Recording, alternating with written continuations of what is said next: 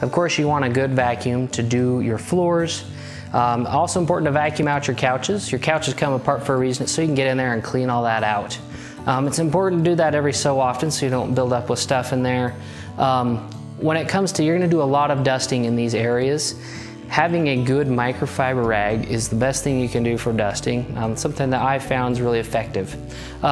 What I like to do is just don't get it wet. You're going to want to go along and just dust all your blinds one by one. This microfiber rag is designed to pick up all of those dust particles without leaving them behind. If you wet it down, you're more likely just to smear it. So go ahead and don't be afraid to just use it dry. Lift this up and just start dusting those different areas that you need to dust.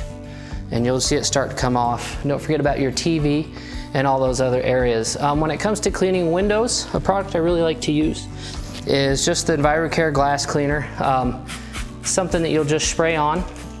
Make sure you're using appropriate protection, everything that it requires on there. And then you're just gonna go ahead and wipe it off with a nice good microfiber rag. Pretty simple, it does a good job.